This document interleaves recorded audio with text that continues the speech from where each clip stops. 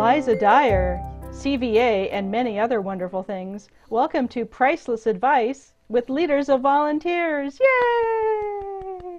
Thank you so much, Dana. It is an honor and a joy to be here. I am not fully caught up watching all of your interviews, but I'm just always so impressed with how you highlight the brilliance in the field of volunteer engagement. So it's an honor to be here. Yay! Well, you know what? It's not a requirement of guests to see every single episode because that's many dozens, if not hundreds of hours, I think, at this point. So, you're off the hook for that. And because you are an expert, as everyone who knows you knows, in technology for volunteer engagement, latest tech trends, and that's kind of the theme of our Priceless Advice and your Tuesday tips today. I dusted off my good old nerdy video game Pac-Man sweater. There's my Pac-Man sweater. So, Perfect. yeah, slightly understated, classy, yet clearly in this fun geek nerd zone in which we live all the time. Absolutely. And I really like how it can transition from daytime wear to nighttime wear. It really, it's an everyday, every night sort of deal. So, Liza, the last time we saw each other in person, when the world could see each other safely in North America in person, which was a while ago, we're in 2020 now, it was 2019 in Toronto in October for the Alive and VMPC and Better Impact hosted hybrid conference. And you, being the tech expert that you are, and very well known for that, you were talking about, we were kind of talking about some tech trends and updates, and my goodness, has your expertise been in demand and in need for what we've done in 2020. Do you want to speak to some tech pivoting success or failures that you've noticed in the volunteer engagement sector in the last year or so? Absolutely. I think what's really interesting is that even though at the Alive and VMPC and Better Impact, got to get all the names in there, conference, that, I was talking about artificial intelligence, but the thing that was really the central thing there is that artificial intelligence isn't just going to take the place of people, and just like technology is not taking the place of people or personal interaction or, human interaction now. And what we've really seen locally and globally is that even though, yes, we have all this technology at our disposal and we're adapting to it a lot faster than we might have otherwise been on the path to do so before a pandemic, that we still really want that human connection. And so one of the examples that I can speak to with that is that at my organization, Multnomah County Library in Portland, Oregon, we have an adult literacy program where we're doing one-on-one tutoring.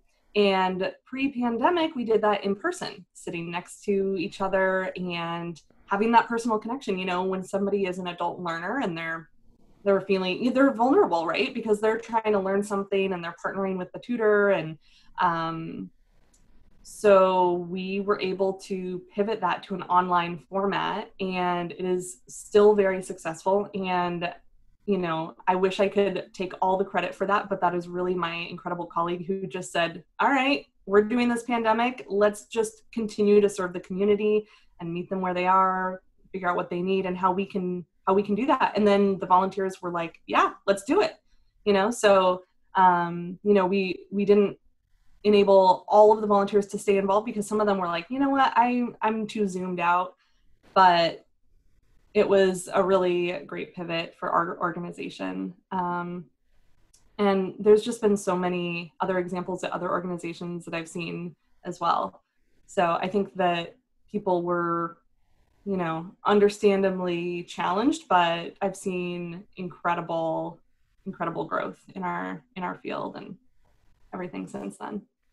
Definitely. And I've been using the term zoomed out quite a lot the last year. I feel like, me in my career and individually in the work that I've been doing the last couple of years, I started working for myself from home in 2019 using Zoom and WebEx and other platforms So I felt like, oh, this wasn't really that much of adjustment for me. And I've had so many, pro bono advice or paid clients where there's this technophobia that people have, and they don't realize that it's there in themselves or in the culture or in the leadership of their organizations until a crisis like this hits that requires a pretty steep learning curve of adopting technology, teaching it to people. It's great that when it was in person, your group with your library was able to adapt pretty easily. And it's also important to remember, and we were kind of pre-chatting before we set this up, that technology is a tool in a toolbox and not a solution in and of itself. Do you want to talk about how to avoid tech solutionism and kind of assess or evaluate or address the real needs of whatever's going on?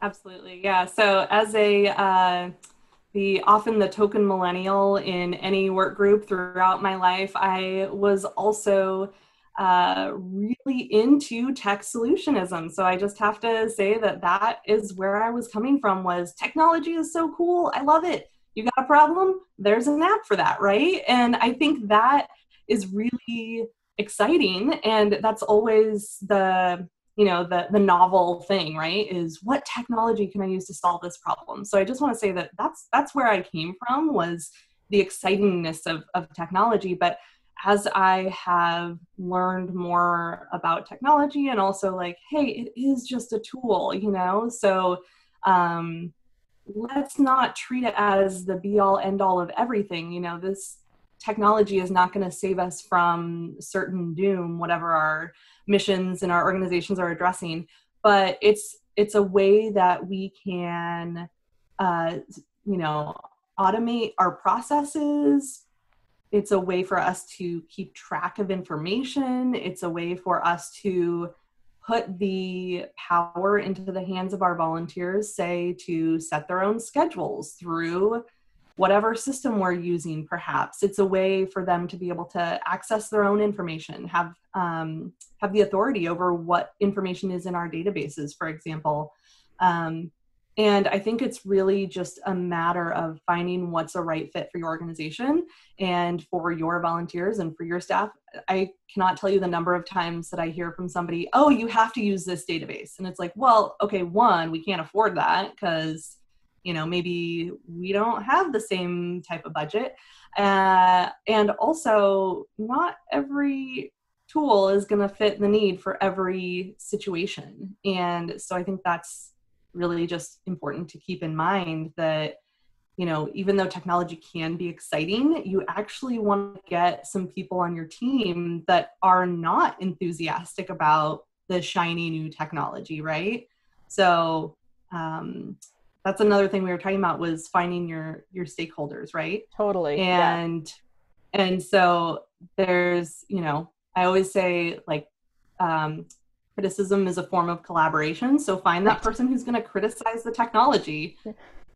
You want to know the problems with it up front, right? You don't want to wait until you release it and then find out that, oh, actually half the group you're trying to use it with really hates it. And now they, feel like you didn't even consider their feelings or their perspective about whatever that tool is. Yeah, and getting buy-in. And it's such an important point. I make the point in High Tech, High Touch webinar that's always changing and getting updated, that the tool in the toolbox is, and the needs assessment is really where you start, and that's what you're talking about. But you might need a bicycle version of technology, or a horse. You might need something that is just very simple and is going to last forever and not need a lot of maintenance and not be super complicated, that's easy for people to use or they're already used to using.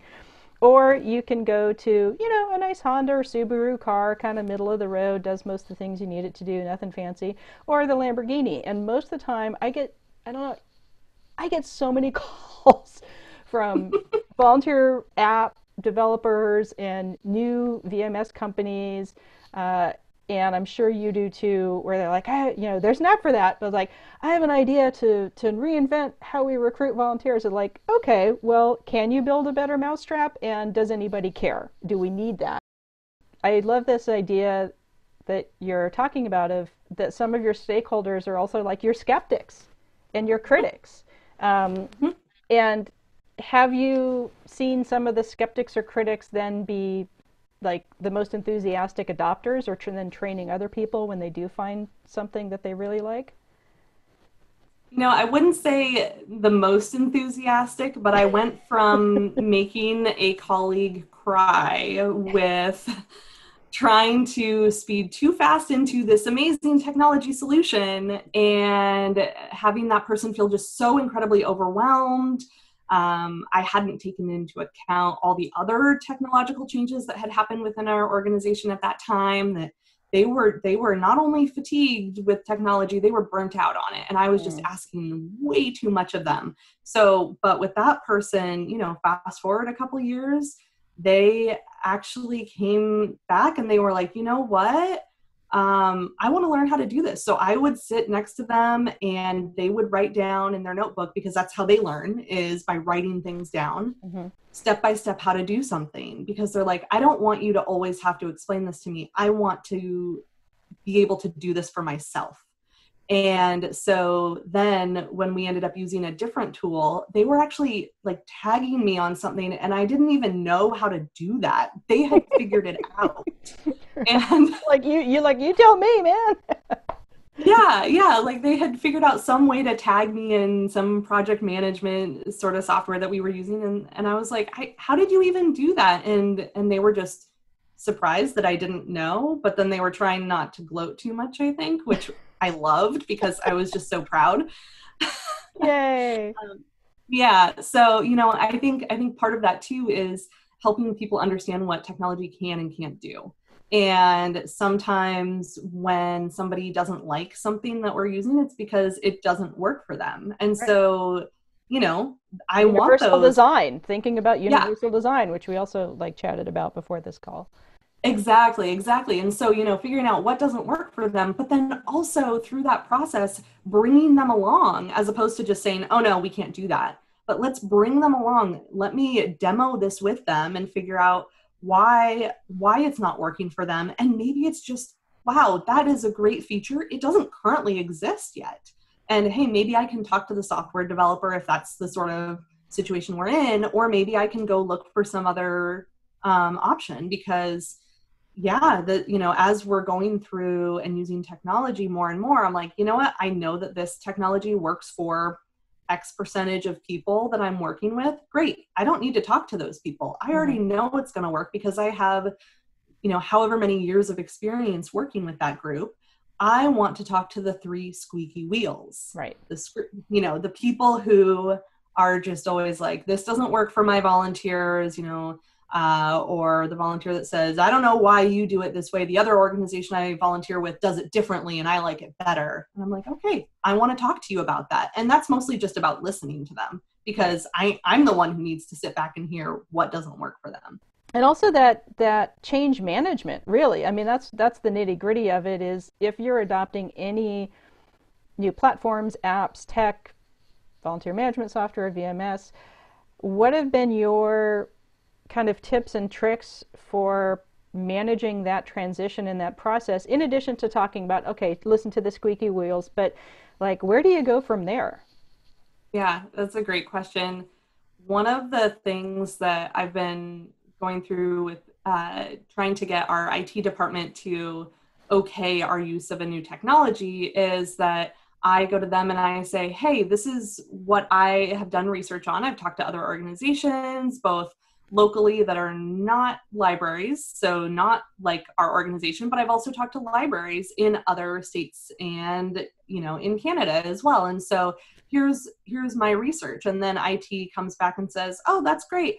Have you tried these other ones? Have you demoed those? And I look at them and I say, no, because everybody that I've talked to did not suggest them, or they said, yeah, we use them and now we don't. And here's why. Yeah. And so I think having those relationships with other organizations is key. It's the part of that human aspect of technology. And So, yeah, yeah, how do you sweet talk your IT people?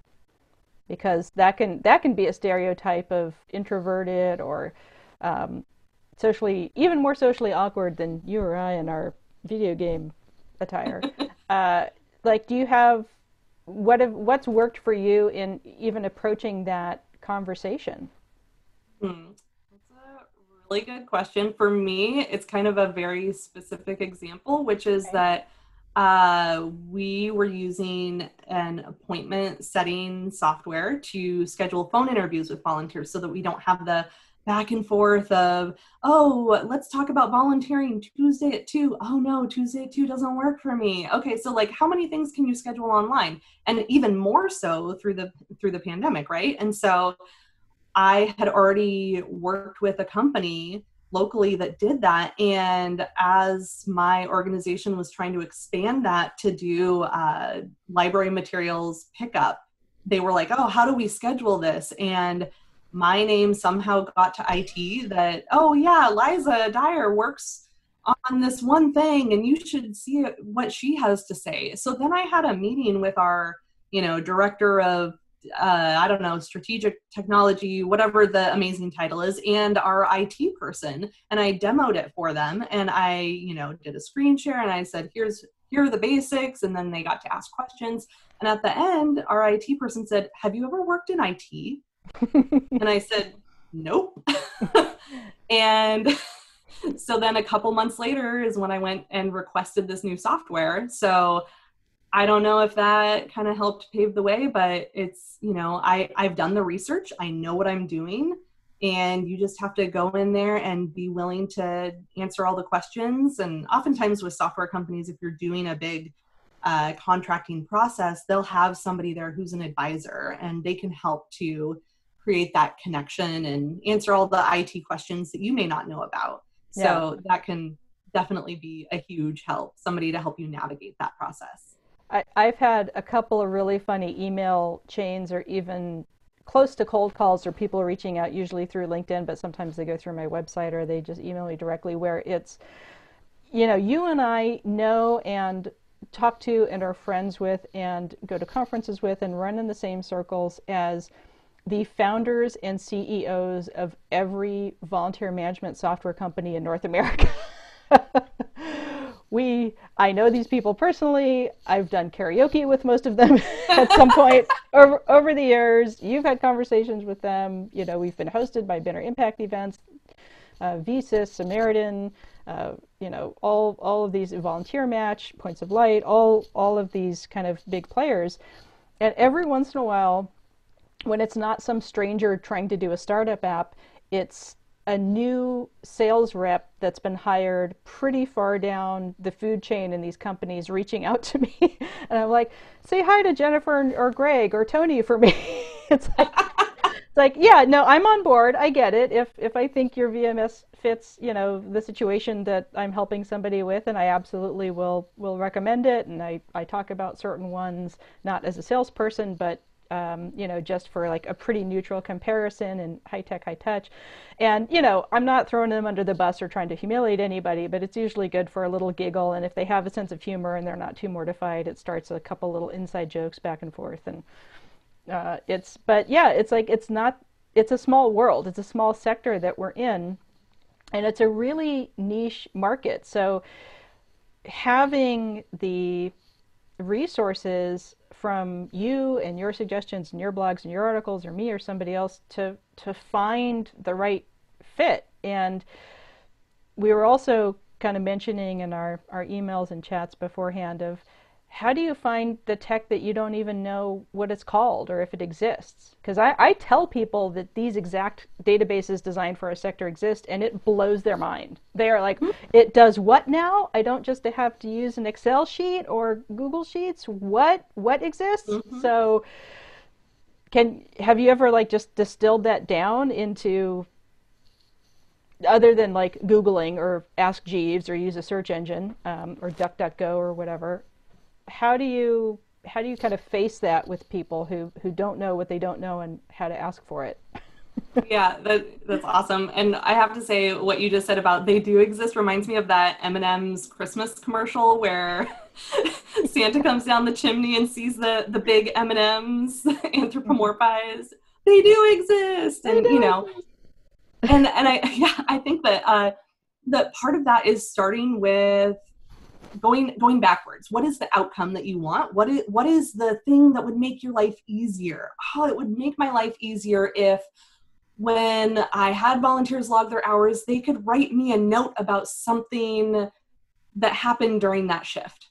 Okay, I don't know what I'm looking for. I don't know what kind of tool I'm looking for, but I know what I want it to do because I know the data that I'm looking for. So, right, like we don't track data just for funsies. We track data because it's useful, because it helps us prove that we are tying our volunteer roles to the mission of our organization. It helps us report back to our community members that this is how effective and amazing we are. So you really need to start backwards, or that's what I always do, start backwards. And then go back from there and just figure out, talk to people. There are so many amazing groups of people. And this is not just people that you already know, but find strangers on the internet who'd be willing to talk to you, like us. There's Facebook groups for leaders of volunteers. There's Twitter. I cannot tell you the number of people who I have first met on Twitter and then get to meet in person, in real life eventually. But, it started because I had a question about something related to, engaging volunteers, and I just put it out there in the world, and the universe brought me back, an amazing connection. And there's LinkedIn groups too, if that's more your style, or even there's some on Instagram that I've been able to find and connect with. And of course, your local volunteer managers association, or, Alive or VMPC, so definitely just ask around. And then another one that I find that a lot of leaders of volunteers don't necessarily know about, which is an amazing organization, is the Nonprofit Technology Network. Oh, yeah, for sure. They have message boards that you can access for free. You just get a free membership for the message boards, and then you can ask people who, a lot of the people in there, it's their job to know nonprofit technology. And nonprofit, I want to say, is inclusive of government organizations too, right? Because in terms of what we're doing and who we're serving, and anyone who's really engaged in volunteer services is going to use this technology. I mean, on the corporate end, it tends to be things like Benevity that are tied into employee engagement, and there's certain, 3 or 4 companies that kind of dominate that space. But whether I've introduced the idea of volunteer management software to long-standing city agencies, nonprofits that have existed for decades, that you're like, how do you just stay in this little non-tech bubble for 40 or 50 years and then emerge? Because like it's always been that way. Yeah, I know, it's always been, hashtag it's always been done that way. If we could, yes. we could like put that toothpaste back in the tube of like, no, it doesn't have to always be done that way. And exactly. It's just amazing to me. I think you and I, did we cyberstalk each other on Twitter? That was, I mean, it's been some years, so I'm trying to think back to probably something like that. One of the things that I've spoken about in webinars and workshops that is even more your expertise, so I'll toss the topic over to you, is how do we social media as leaders of volunteers? Do we let volunteers do it? Do we not let volunteers? Like, these are the questions that come up over and over and over again, and I know the answers. But what are some, again, non-scary ideas that you have around use of social media, which audiences go with which platforms? Any insights on that deep dive? We'll be here for another 3 I've stunned hours. you into, I know, it's like, oh, we only have about 17 more hours to Yeah. it could be its own top. We're acknowledging this could be, many weeks of learning, and yet Yeah, I know. It's I think of the people who say, oh no, we can't trust volunteers with social media, and it's like, did you know that there are volunteers doing incredible things, saving people's lives, doing, firefighting and search and rescue and all these things, and oh, you can't trust them with your Twitter? Okay. Yes. Does not compute.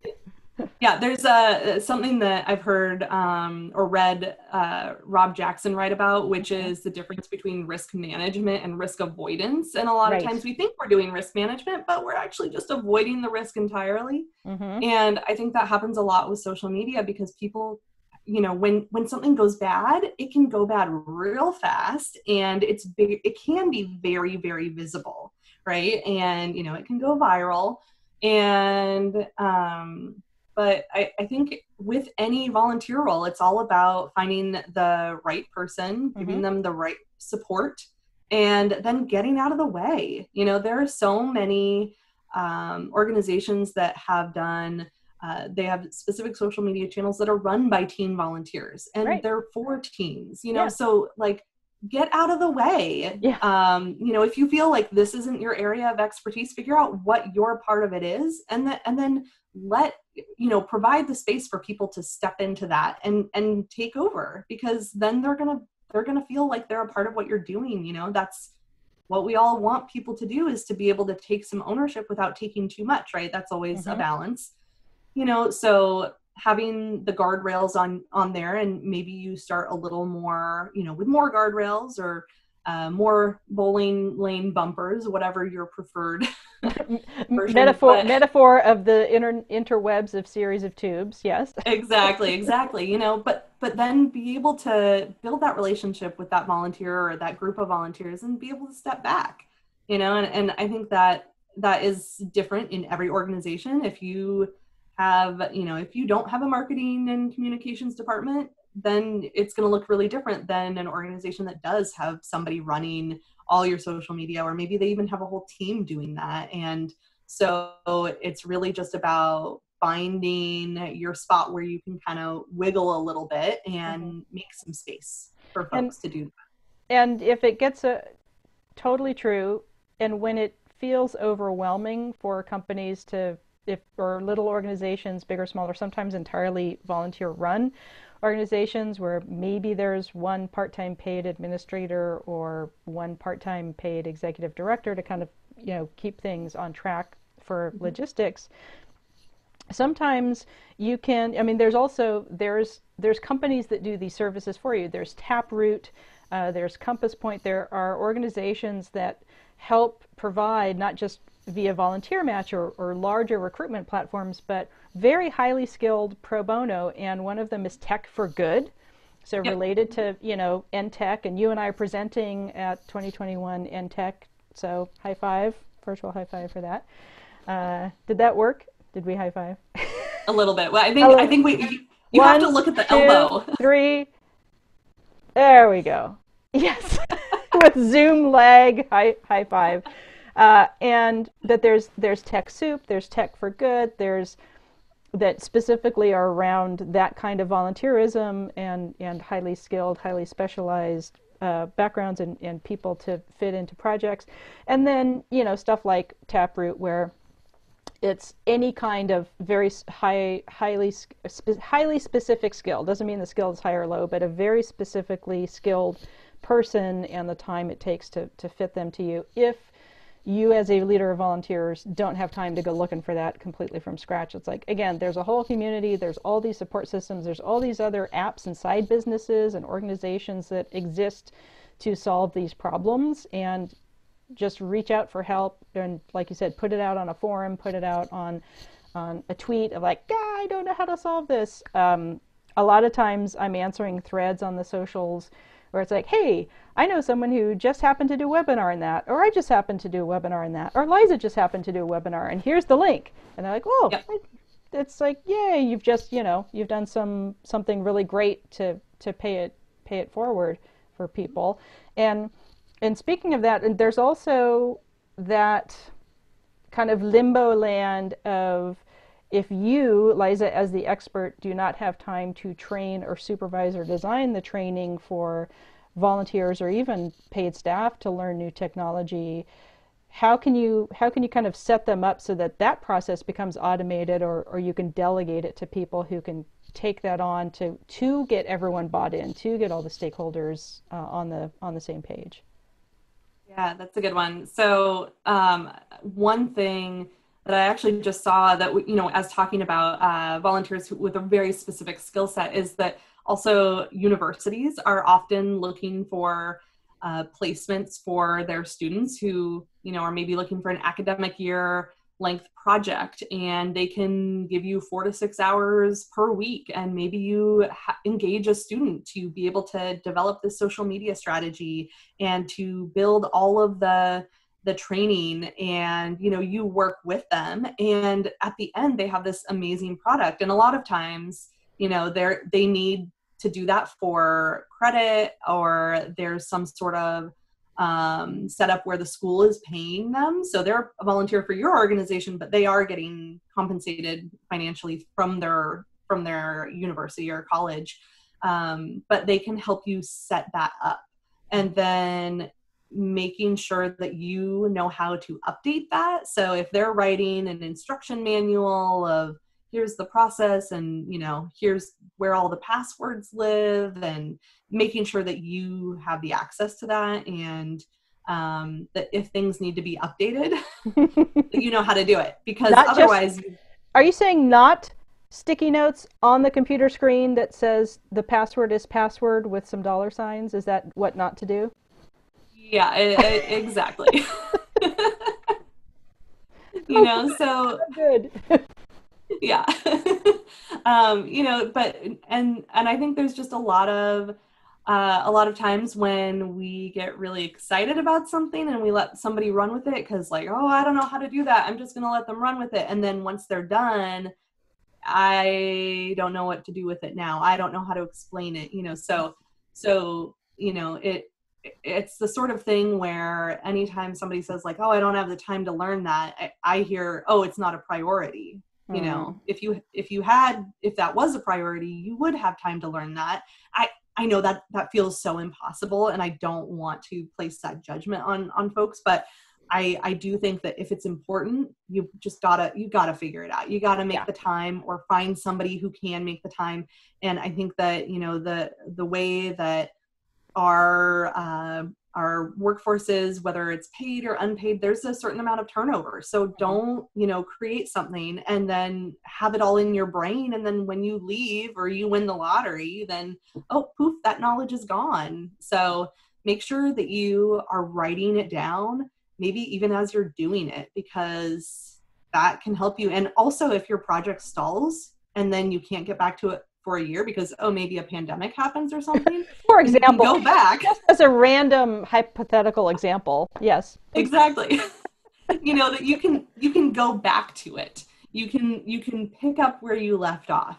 So don't let that knowledge just be in your head or be in, somebody else's head and without you having access to it. We're not living in the Matrix, unfortunately. We can't just download all the information that we want. Mm-hmm. Much as I would like that sometimes. Exactly. Or just, eat a fantastic steak that has no calories and no cholesterol. Right. all of that good stuff.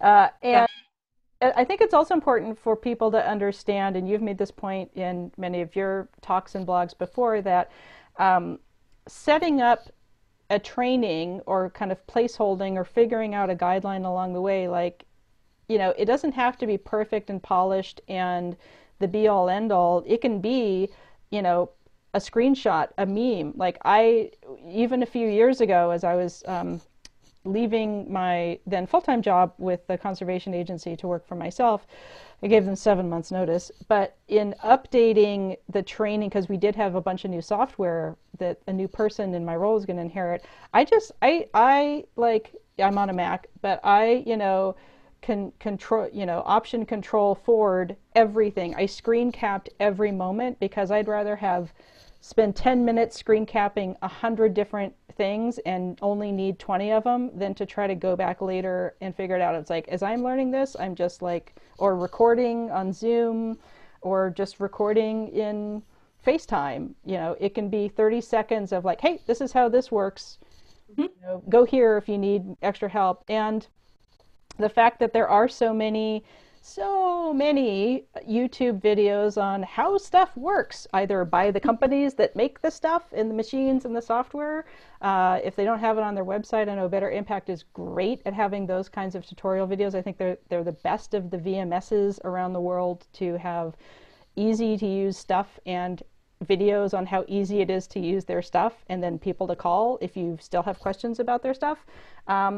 But I have solved many a difficulty with a 3 to 5 minute watching a 3 to 5 minute YouTube video.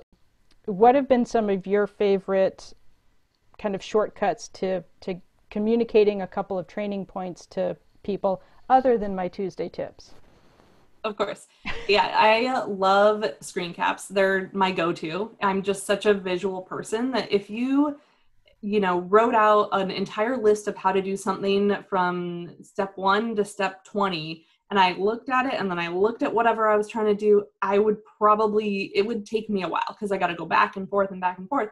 But with a video, I can have it playing and then I can be doing that at the same time. And so it's show and tell, so I think having that in a variety of formats can really help whoever you're trying to help learn. Is, maybe somebody is more of a list person. Great, have it in a list, but then break it up with your screen caps as you go.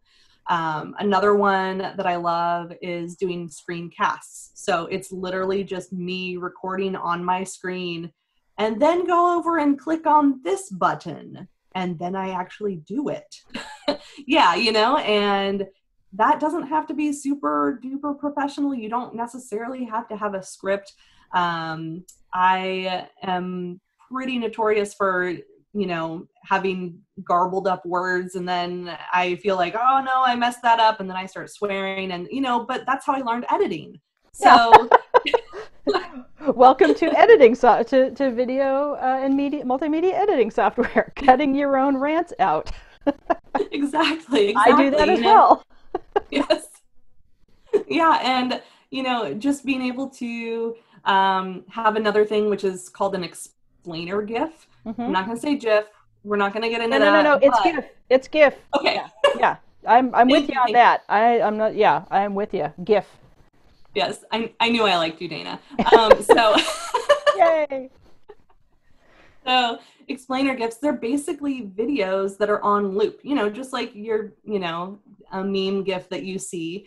But it's you doing the same action over and over and over again. And so perhaps the action is you're clicking on some text and then dragging it into another place or something like that. And then it just loops back and like all over and over and over again. And that has really been helpful in training staff because a lot of times I'm training staff on how to use our volunteer database and being able to say, like, here's this, and they don't have to rewind that 15-second part of the training video is really helpful. But again, if you have the capacity to do multiple things, then yeah, do multiple ways of training, because the whole spray and pray method doesn't really work. You spray the same thing on a group of people and pray that it lands, and that's not always going to be the case. So you got to provide different ways for people to learn, and recognizing that people are going to learn in different ways. That's how we are. Yeah, so. I think spray and pray only works with like a muddy dog in the yard. That's where I'm like, time for the hose, little Ginger. Yes. Sorry, you've been playing in too many mud puddles in the rain. Time for the hose. And this gets into another incredibly important topic, and thank goodness people have, not just in our sector of volunteer engagement, but really everywhere, have been awakening to the necessity of accessibility. And the pandemic, not just the digital divide, which we talked about earlier in this interview, but just accessibility for sight impaired, hearing impaired, mobility impaired, neurodivergent, different learning styles. Even if it's not classified as intensely as neurodivergent, I have a learning style that is sound. We're in my music room. That's my wiring, is if I listen to something and I'm interested in it, I'll probably remember it. And I don't do well with a lot of busy graphics or understanding pictures to convey an idea. And I have plenty of colleagues who are absolutely the opposite. If I give them a wall of text or a sound or a video or a podcast, they fall asleep or they tune out. They have to see a lot of different colors and a lot of different shapes to differentiate the ideas. So what's kind of fun and exciting in accessibility, or what have you noticed again in the pandemic pivot, pros and cons of more or less accessibility using technology? Yeah, I think there's definitely much more of an awareness of people who don't have accessibility needs to that people do have accessibility needs. So I think that's definitely become a lot more obvious to people. And software to be able to caption things has Mm-hmm. really taken off, and so it's always interesting to see how things auto caption. Right. uh, Sometimes like funny. yeah, I was watching the inauguration, and I was also on a meeting, but I had the inauguration playing on my other laptop, and had just the captioning on, and I noticed it said Vice President Heretics, and I'm like, what? So then, my mind had to go back and be like, oh, okay, that was just YouTube auto captioning. It must have been, right? And so, definitely if you're going to use technology to auto caption, go back and check it. Make sure that it Mm-hmm. says what you want it to say. Right. That's a great opportunity to engage volunteers, because they can go and they can, if you have folks who want to do something from home, Mm-hmm. have them listen, have them watch the video, and make sure that it's correct. If you have a script that you can provide for them too, they can check it against that. Yep. So definitely that's an opportunity. And we were talking about universal design before, but the idea of having things captioned is not just for people who are not able to hear what you're saying, but it's for people, maybe it's somebody, like I do this when my toddler is falling asleep and he won't let me leave the room because then he'll wake up and I'm like, I'm bored. So I want to watch a video. I'm not going to watch with sound on. So Right. the captioning, just helps me to be able to, find out what that local nonprofit is talking about because they captioned their video. So that's just one example of universal design, is that it was designed for people who are deaf or who have different, hearing related things that they need the captioning for, but it works for all of us. This idea that universal design and accessibility for all has become kind of one of my catchphrases the last few years, because it really benefits everybody. If some jerk is in a corner complaining because the ramp got the snow shoveled up to the library before the stairs did, it's like, dude, you can use the ramp. Like that helps Mm-hmm. everybody. That's Yep. kind of the classic cartoon or graphic around illustrating the access for all and universal design is like, hey, everyone can use the ramp. Only a limited number of people can use the stairs. So how are we going to prioritize this design? How are we going to prioritize how we treat folks? I had an intern, a high school intern with a previous agency over the summer, get so excited to convert some of our booth outreach kids games with Braille. And we had been meaning to do this for years. And all it took was like someone who's interested, that I can just say, here's the resources to get, here's the resources, here's the budget. It doesn't cost much. There's, again, agencies, nonprofits that will, for very, very little money, convert any text to sticky Braille things that you can put on stuff. And usually you go through your Lighthouse or Center for the Blind or even the VA to find where those nonprofits are, the services are. And that was, I was so excited for that project. Everyone else in the office was like, well, that's pretty cool. And, we as people with pretty good sight and vision abilities, yeah, that's nice that you did that. And I was like, no, you don't understand how much this opens up our community engagement. It was the one thing that was missing from the rest of the games were designed for no or low English language skills. They were picture based, pictures of animals, a picture of a house, a picture of a baby rattle, like what's the baby animal, those kinds of games, mix and match or flip, picture flip tile games, memory challenge. Speaking of memory challenge, but just putting sticky braille stuff on that, I think the whole thing costs under $50 to do all of the games for all of the agency, and we would do 2 or 3 booth events a day, each day of the weekend, almost every weekend, all year round.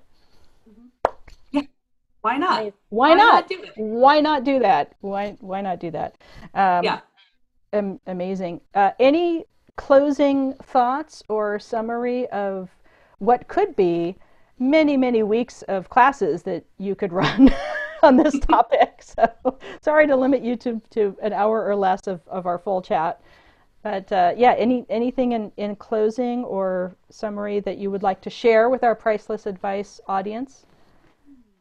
I think one thing I wanted to say in terms of getting buy-in is that one trick that I learned from a colleague that has worked really well is that I sent out a survey to folks who are doing volunteer coordination throughout my organization about what they wish our volunteer management system, our VMS, could do.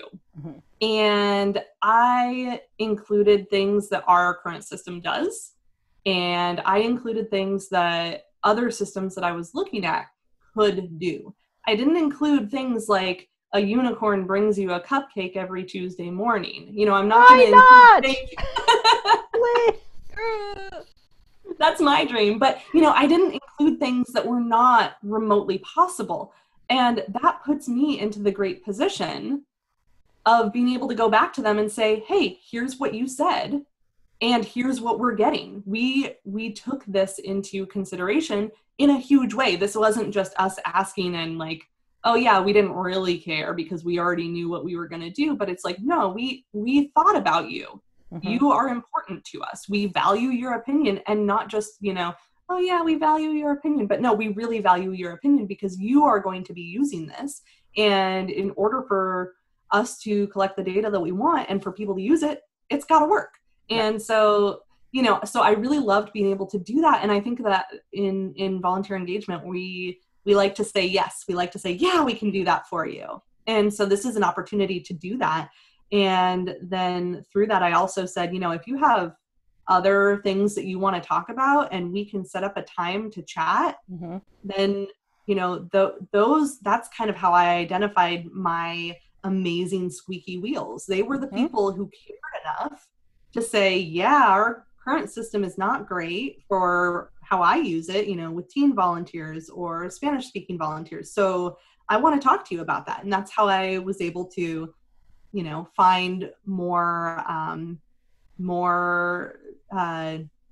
information from the people who it hasn't been working for, and that's who I'm going to put at the center of our priorities, because they haven't had it work for them for so long. So I really liked that tip. But I guess the other thing I would say is don't be afraid to reach out to somebody. It's okay to say, you know what, technology is really hard for me. I have no idea what I'm doing. What I want is this. Mm-hmm.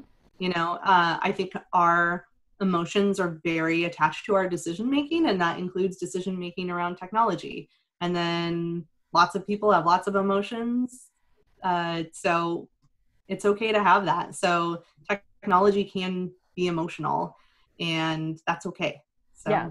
And I think I hope, and I've experienced myself and witnessed that there's been that growth of compassion and grace and patience around technology and learning new things and seeing where agencies and individuals do really well adapting to stuff, but then, not being judgmental and not ever shaming, which we should never do. But I've really been pleasantly surprised by how well a lot of colleagues and agencies have just very gently shifted to technology without, throwing people and volunteers or their team members into the deep end of the pool and watching them just really, really struggle, because no one wants to fail. So this is about, it's kind of like the Scotty Star Trek thing of like, oh, the engines can't take anymore, like, under overestimate how hard it will be and then like deliver the easy Yeah. results. And set and meet or exceed those expectations. And if you tell people what they want to hear instead of what's realistic all the time, that's setting everyone up to be disappointed or setting people up to not succeed. No one wants to fail. That's a terrible feeling. Yeah. No one Yeah, for wants sure. no one wants to be embarrassed that they don't know something. That's a terrible feeling. So how Hmm. can we gracefully say, "Oh, you know what? You know, yeah, I didn't know this until somebody told me." Yeah, exactly. And it's also an awesome opportunity for you to get those volunteers or staff who are excited about the technology, Right. get them in first, and then Share they them. can mentor and coach other people who are not as comfortable, and like it's all about relationships. Everything is. Hashtag, it's all about relationships. Well, I value our relationship, Liza, even though we don't see each other in person nearly as often, but I hope that healthcare technology and efforts and public health efforts are such that sometime in 2021 we can see each other in person again safely and visit. And thank you so, so much for sharing your tech talk wisdom on priceless advice and your wonderful Tuesday tips. And enjoy your library. It looks like you have a lot of books to read, so I think you're really well set up. I do. My TBR pile is very, very long. But yeah, thank you so much, Dana. This has just been amazing to be able to nerd out and to like, oh, I can talk to you about technology. You're there. You're not going to walk away or like, when I Right. get a little too nerdy. So I really appreciate you. And yeah, I hope this is helpful for folks. And if they want to reach out and talk nerdy, I would love to do that. Yeah, yeah. Talk nerdy to Liza, talk nerdy to me. We dig it. We're into it. We're here to help you. This whole community's here to help you. There's whole industries and companies here to help you. So we will take in this wonderful priceless advice and stay warm and dry where you are, and I shall as well. We'll talk to you again real soon. Thanks.